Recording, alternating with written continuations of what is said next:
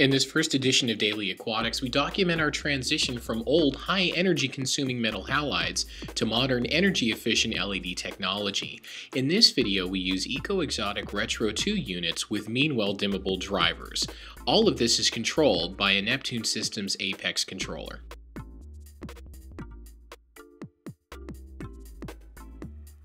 In order to use the Apex controller using dimmable LEDs, you need the VDM module with Neptune Systems. When you're connecting it, make sure you line up both connector points, cut the wiring off the cable to expose the wire, and then tie the two together using black to blue and white to red.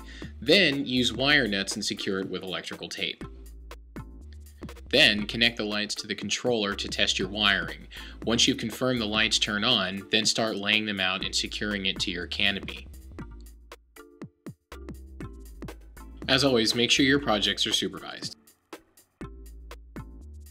We've now made the successful transition from old energy hog metal halides to new dimmable LEDs from Ecoxotic. In our next video, we'll cover how you program your Apex controller in the VDM module.